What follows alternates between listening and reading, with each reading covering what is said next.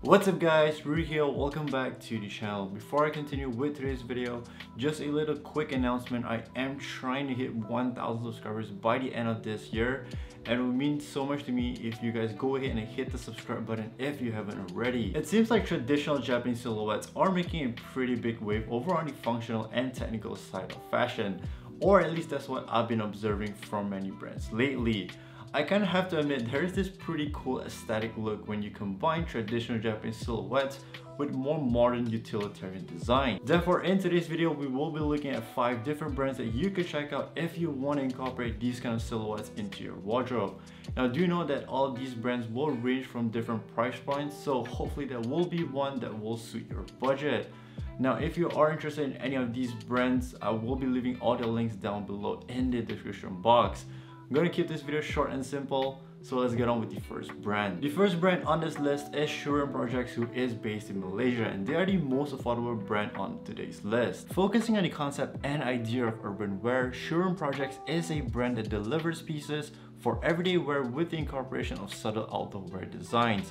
I would say if you are looking for something a little more than your average Uniqlo stuff, Shuren Project is a really great place to start venturing out to more interesting pieces. Many of the pieces are fairly simple design, which makes it easy to style them or just incorporate them into your wardrobe.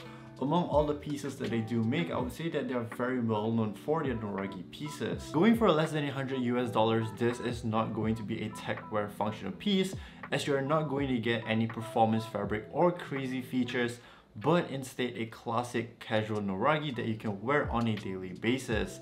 There are also a variety of different colors to choose from that are all really easy colors to pair up with. One of my favorite pieces from them is the Noragi Coat, which is basically an elongated Noragi. I think it's a very nice rendition as it still maintains a classic Noragi silhouette, but does add a little more design language towards the piece. Stepping up to the $100 range, there is a bunch of different brands that you could check out.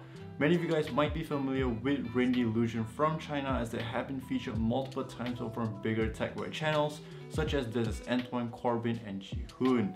They seem to be a pretty good brand if you are looking for pieces that have a good balance between price and performance. The 098 water repellent kimono is part of the latest collection that's constructed with 3M Scotch Guard fabric, which features performance such as water repellent and quick dry. If you are interested in the futuristic cyber ninja aesthetic, then this piece might be for you with the all black and stealthy look. The coolest feature of this kimono, I would say, is the grid extended hem design that is able to be hidden using magnetic hem closures if you choose to opt for a more cleaner look. This is really nice as it just gives you a little bit more styling option with it. One pretty interesting design choice for this piece is that the sling strap is actually on the outside instead of being inside like a lot of other functional jackets that you can find.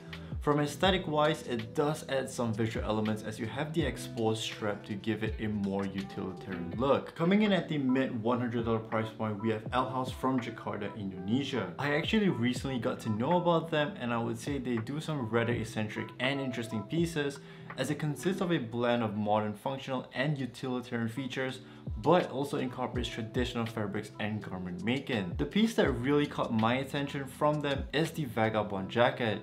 It is based on a Noragi silhouette, but with a lot of different details and materials incorporated in it. If you are the type who likes heavy pocket detailing and utilitarian style, then this piece might just be right up your alley. Do note that there are a couple of different variations of this jacket which are all constructed differently, as well as having different design language. I particularly like the rich 3L Asphalt Vagabond jacket, as it's designed in a more functional approach with the usage of waterproof and breathable fabric, and I think the design of it is done tastefully without overkilling it with just the right amount of pockets and placements on it. Moving up the list, we are entering the high-end territory, so brace yourself and your wallets, because up next we have Enfin Levé.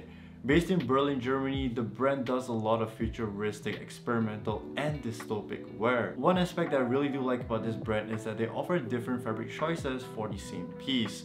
So you could opt for the more expensive performance fabric, or if you just want the silhouette and design of the piece but don't particularly need such high performance fabric, then you could opt for the less expensive one and save yourself some money. For their latest collection drop, they feature a couple of really cool Noragi and Kimono pieces for their men's line.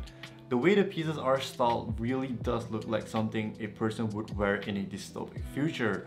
Very layered and drapey look, which if you do intend to pull this look off, I feel like you really have to commit to the entire look. Constructed with some of the best materials out there such as Stolz and Scholar Performance fabric, it does not come cheap, with the cheapest one being for around $340 US and the most expensive one going for over $8,000.